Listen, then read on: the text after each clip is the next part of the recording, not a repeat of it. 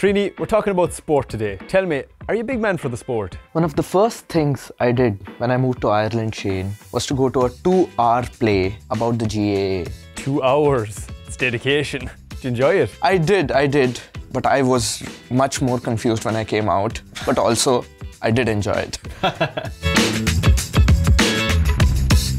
The first phrase today is how you'd want any good game to start off. Gaeilge na líróide. Gaeilge and Liroide. Na líróide. Na Liroide. Anava. That was perfect now. Do you recognise any word in there? Would Liroide mean ball?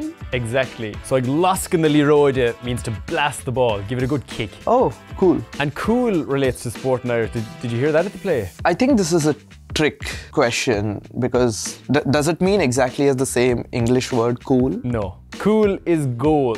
So it references the back of the net. Cool literally means back. But even the goals are a new introduction to GAA. Traditionally, it would have been held between two villages and the goal was to bring the ball back home. That sounds very tedious. It's really not for me then. Would you be a bit of a Líorna, Shrini? Líorna? Líorna, yeah. That's a lazy or useless player. I would be a Líorna if I were on a hurling team, for sure.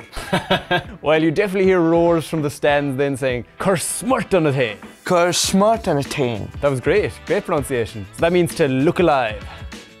Cur smart and attain. I'm trying. It sounds like something my mum would say on a Sunday morning. Really? Look alive. So since you've come to Ireland and started following the GAA, do you support any team now? I have been to a few matches here and I do support Dublin. Well look, you're doing well at the moment, but you must remember, an té atá thuas b'oltar dochar, an té atá hias b'oltar coshair. I'll take a while to learn that, but go on.